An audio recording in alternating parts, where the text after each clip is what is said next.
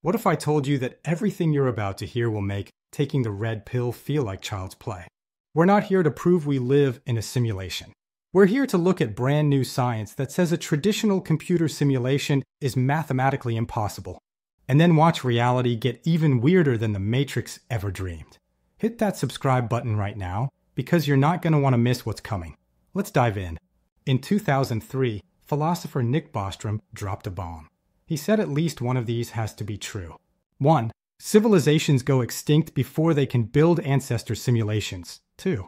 They get the tech, but choose not to run them. 3. Or, we're almost certainly living in one of the simulations. Billions of simulated people for every one real one. Statistically, you're probably code. That idea exploded. People started calling every weird coincidence a glitch in the Matrix.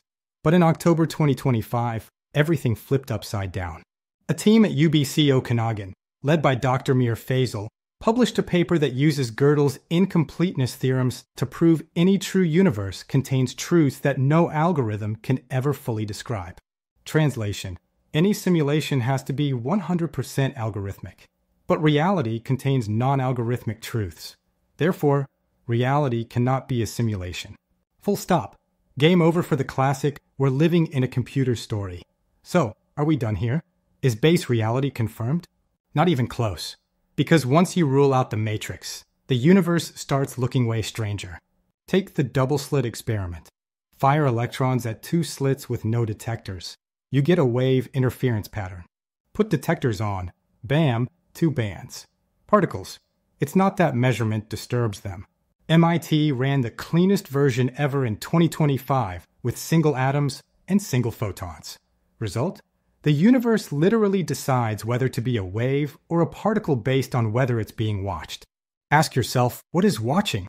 Some physicists say consciousness itself collapses the wave function. Others hate that idea, but nobody has a better one that doesn't secretly smuggle consciousness in through the back door. There are 6 numbers in physics.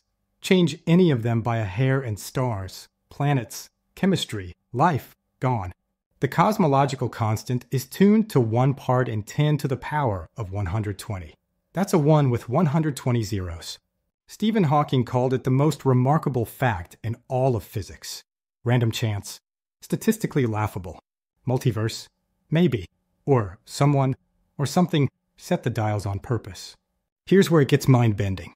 The holographic principle, proven mathematically with the ads/CFT correspondence, says all the information in a volume of space can be encoded on its surface.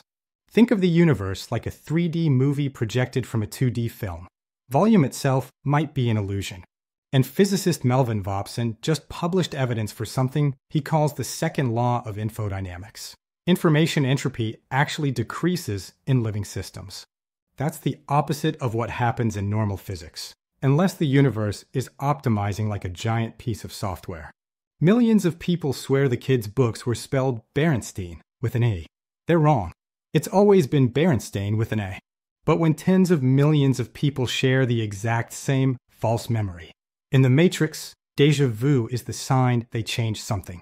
Maybe collective false memories are the sign something changed and most of us didn't get the patch notes.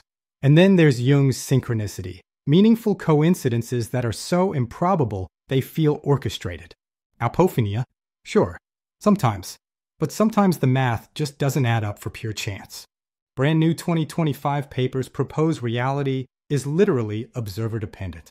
Different beings run at different frame rates. Higher energy, higher frame rate, finer slice of time. Time dilation and relativity, not space-time curving. Just 2 observers experiencing different refresh rates. Spatial contraction, same deal. The universe isn't one objective thing. It's a multiplayer experience where your personal rendering depends on your hardware, your consciousness. Here's the plot twist nobody expected. If consciousness collapses reality, if the universe needs observers to manifest, if information is more fundamental than matter, then you're not a bug. You are a feature.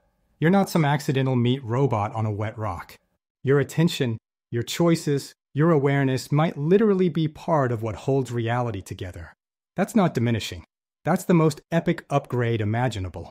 We can't live in a traditional computer simulation. Math forbids it. but the universe still behaves suspiciously like an information system that's responsive to observation, optimized to an insane degree, rendered differently for every conscious observer, and occasionally throws déjà vu, synchronicities, and collective memory glitches that feel an awful lot like hotfixes. So here's the real red pill. Reality is not less real because it's weirder than we thought. It's more real, more alive, more responsive to you than any materialist ever admitted. We may never know the final answer, but the evidence keeps pointing in one direction. You matter. Your mind matters. What you pay attention to might literally matter more than physics textbooks ever told us. If this video blew your mind even a little bit, do 3 quick things. 1. Smash the like button. It really helps the algorithm.